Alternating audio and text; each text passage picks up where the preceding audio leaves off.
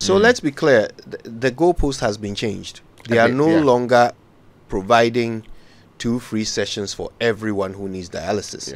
It's now going to be for those under 18 and above 60. So I mean, I guess for 6 months. For 6 months, and not for So let's take another look at it. I mean, we're joined right now by Kwame Sarpong Asiedu. He's a pharmacist and research fellow at the Center for Democratic Development, CDD Ghana. Kwame, always a pleasure. Good morning to you. Good morning, Kojo and Raymond, and good morning to your listeners. Do the numbers stack up now? No, they don't. And actually, the NHIA knows it. And for me, we need to comment them, because I like institutions when they put out cogent data, because then you can have a cogent conversation that's transparent to everybody. And you realize that I've always said in the last few weeks that on the basis of the releases to the NHIA, we need to often park them in this conversation, because if they have the funds, they are demonstrating the willingness to do something. So, let's just do the math for you to understand where I'm coming from. You realize that they're giving a table which gives you the number of patients who are under 18 and over 60 in each facility. If you put it together, that comes to 84 patients. But you know that Kolebu has a different funding scheme, because there's a philanthropist who's paying for them. So you take Kolebu out, and it comes to 73, right? So all you have to do, and I'll walk you through the calculation. So 73 patients, you are doing 8, sessions for 73 patients every month. So if you multiply 8 by 73, you get 584. That's 584 sessions a month, based on their document for the 73 patients. And then you are doing it for 6 months, which is 26 weeks. So if you multiply that by 26 weeks, that gives you 15,184 sessions for these people over the 6 months period. And if you look at their own document, they give you the assumptions. They say cost per session 491. So you multiply that by 491, and what you get is 7.45 million, which is what I've always told you guys. And it's based on their own documents, if you do the math in there. And they have 2 million, so they are short by about 5.5 million, and they know it. The question is, are they being deliberate? The answer is no. Clearly, if they have the money, they are willing to fund it, because if you look at the document, their figures make sense. So the question now should not go to them. They have demonstrated good faith. The question should go to the people who provided the funding and approved 2 million. To say, are they going to cough out the remaining 5.5 million? You get my point, Kojo? Yeah. I guess you're doing the math as I talk you through. I'm going along, yes. Yes. So based on their own document, and based on the assumptions they're giving you and the duration, you can clearly tell that they need 7.45 million, which is 7.5 billion, which has always been the number. And they have 2 million. Okay. So once again, I mean, either somebody didn't do the calculation, or maybe they have wrong numbers. No, I don't think. I think for them to put this document out, and that's why I said they need to be congratulated. For them to put this document out, I think they're sending across a message for the need of a transparent conversation. This is what we intend to do. This is how long we want to do it. But this is the amount of money we have. You understand me? And for me, even using that to take a decision to say, well, we cannot help all 1,300 patients, because if they had said that they were going to help all the patients and say they were going to do one session for each one, it wouldn't give any serious benefit to those patients. So it's important that they have set a criteria. And the criterion for me sits in line with what the NHIS has always done, that those below 18 and over 60 do not pay NHIS fees anyway. So it sits within their parent criteria of decision making. The question is, and you see, Kojo, I'm going to labor the point here, because it's not that the NHIS doesn't have money. Somebody has collected the money and somebody has cut that money. And that's why I keep telling you, in these conversations, let's pass the NHIS, because the leadership is demonstrating good faith by saying that we are going to do this is the amount of money we have, blah, blah, blah, blah, blah. But the numbers don't add up. And if the numbers don't add up, and they have, do you think if the NHIS had their own funds, as the law says, collected for them, and they wanted to do this, and they knew they needed 7.5 million, they wouldn't have 7.5 million? The answer is yes, they would have it.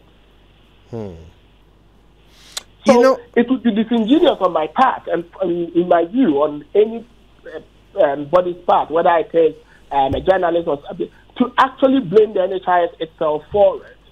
The only part they can take responsibility for, they should have pushed back to Parliament to tell them, this is what we want to do, but 2 million cedis is a drop in the ocean, even though it shows goodwill. Right.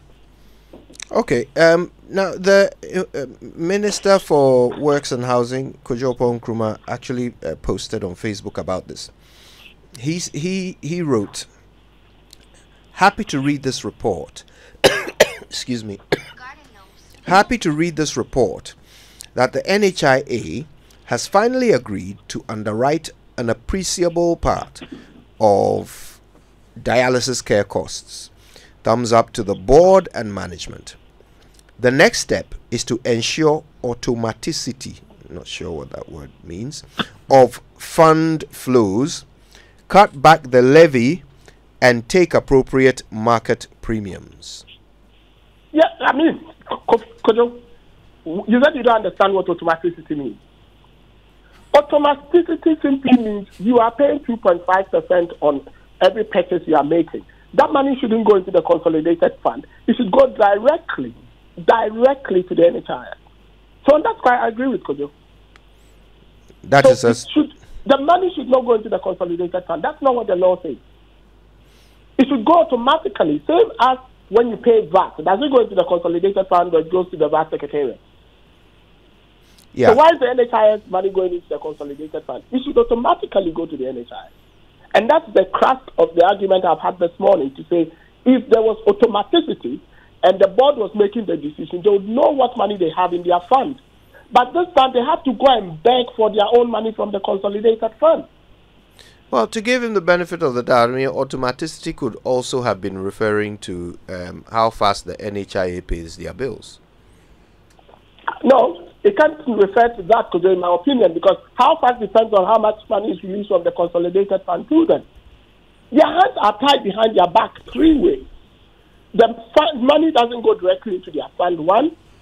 Number 2, they have been capped. Number 3, they then have to go to the Ministry of Finance, and justify how much money they've been given and how they spent it.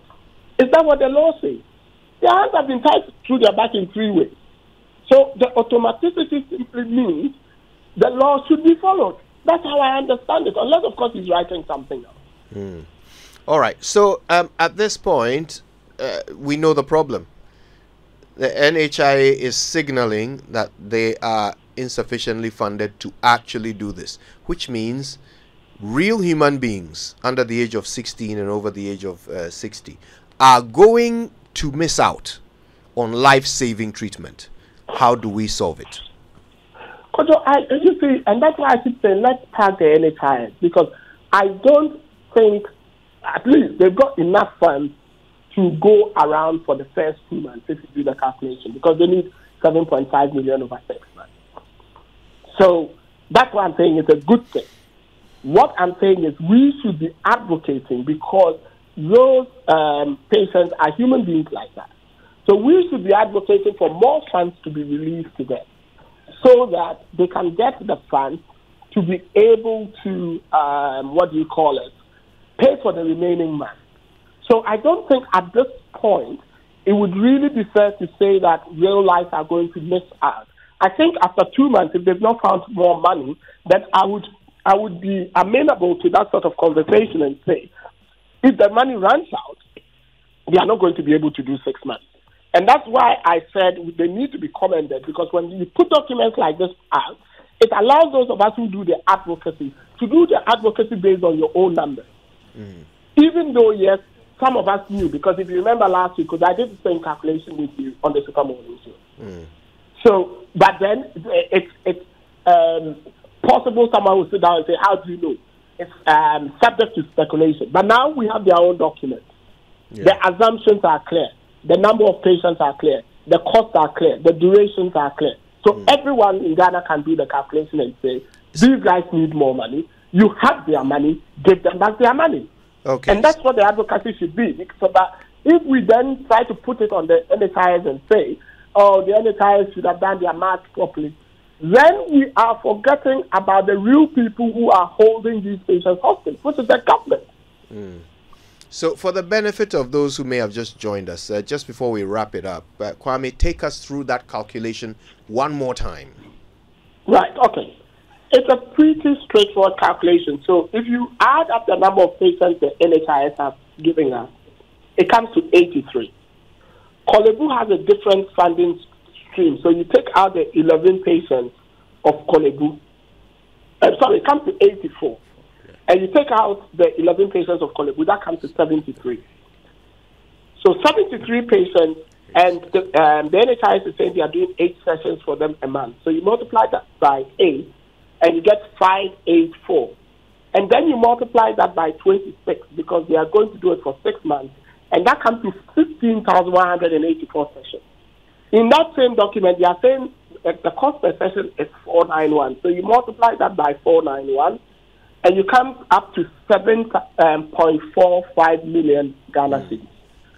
So if you divide that by 6, if you want to help the NHIS further, you divide it by 6, they need 1.2 million cedis a month for these patients. Yeah. So they have enough money, just enough money for about 2 months. And what I'm saying is that we should be acknowledging and crediting them for even starting this, but accept that there's a limitation and help them to get the money, because it's our money. It's money we paid. You see, the point, Kojo, I want to end on it. If the NHIS is unable to do this, it's not down to the NHIS, it's down to the intransigence of government, because they have the money, we paid the money. The problem is that their money is being held hostage, and that's the bigger problem. Right. Kwame Sarpong Asiedu, thank you very much for your time with us this morning. Kwame, of course, Pharmacist and Research Fellow at the Center for Democratic Development, which is CDD Ghana to you and me. Okay, so here we go. Once again, a wonderful promise falling short when it comes to delivery. Yes, and I'm hoping that the there's a bit of... I agree that perhaps we should be keen on asking central government, where is the money? When are we? In fact, this is just for 6 months. Any other interpretation you put to it is interesting, and we have discussed whether or not this is sustainable going into the future. But and some of us have said, see, when the institution like NHIA is built to do primary health care, and you're actually compounding other responsibilities on it, you should be careful. Because the sources of money for NHIA has not increased anyway. In fact, it's dwindling over time, mindful of what it has to do and all of that. It's just trying to make ends meet, but we devoted some money for this.